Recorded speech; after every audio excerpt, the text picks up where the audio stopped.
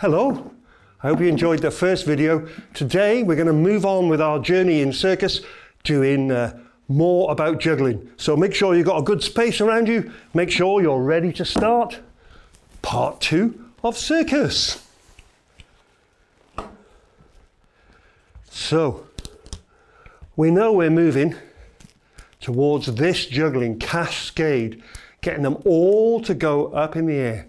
Now some people go like this, go, look, I can do two, and they have one going over the top and one underneath. This hand's throwing all of them, and this hand's catching all of them, and that's great for 2.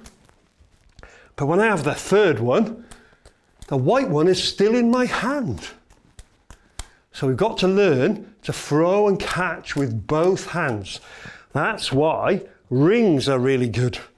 Plates are possible, but a bit scary. And you also need the hole in the middle for some of the tricks. So making a ring out of cereal boxes and things are really good. And here's our first game.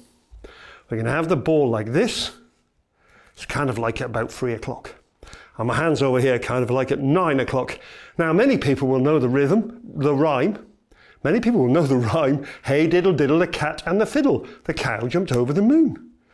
Hey diddle diddle, the cat and the fiddle, the cow jumped over the moon.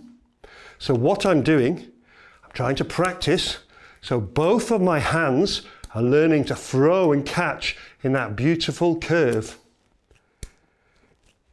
It's good practice because my other hand is doing something as well. It's passing the ring underneath. Try and keep it in the middle of you, a bit like a steering wheel. Get yourself nice and steady. The cow jumping over the moon. Both of your hands throwing and catching steadily. Are we good? You can try a different one. This is the cow in the barn. The cow is in the barn. I'm going to throw it up, open the door, catch the cow. Throw it up, close the door, catch the cow. This is tricky because your hands are doing different things. My right hand is throwing and my left hand is turning. Ooh. Up and down, cow in the barn, out the barn, in the barn, out the barn. It's always important to do stuff on both sides. My left hand's not so good. Cow in the barn and out of the barn.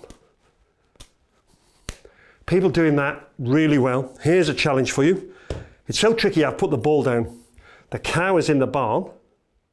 And then I'm going to make a new hinge and put a different cow in another barn. Then I'm going to make a new hinge and put this cow in this barn.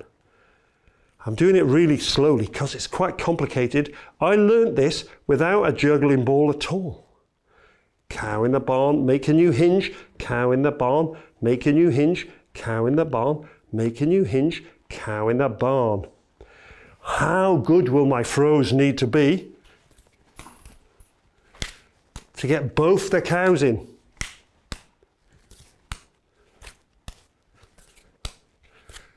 So that's 2. That's cow jumps over the moon and the cow in the barn. The next game doesn't involve any cows at all. It involves the planet Saturn and the rings of Saturn. Can you see that? I'm holding the ring flat now. And what's going to happen? The ball's going to go up through the middle. I'm going to catch it on the outside, like that. Up through the middle, catch it on the outside. Up through the middle, catch it on the outside. Up through the middle, catch it on the outside. Up through the middle, catch it on the outside. Here we go, making it go round nice and smoothly. Now, I'm going to show you something that's really clever. Can you watch carefully the path of the red ball, the shape that it's making in the air? Can you remember that shape? It's going up through the middle and down the outside. How close is the path to this pattern? Is the ball going up and down in the same pattern? Look at the path of the red ball when I'm juggling like that. And now look at the path of the red ball. It's pretty close. If you can do Saturn's rings like this, you're pretty close to 3-ball juggling because the ball is going in the right path and you're doing 2 other things with your hands. You're kind of throwing and catching the ring.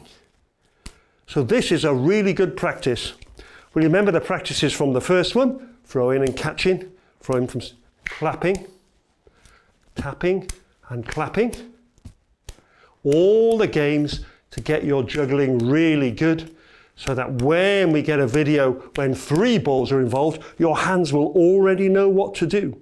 Hope you're enjoying the practicing, and the next video will be exciting for you. Practicing a bit every day. I've got a friend who's got a ukulele, and he says if the ukulele's in the case on the side, he never gets it out. But if it's out, when he's making a cup of tea, he practices. So my tip for you is to practice a little bit of juggling a few times a day, because your hands get used to throwing and catching, and by the end of the week, you'll be juggling.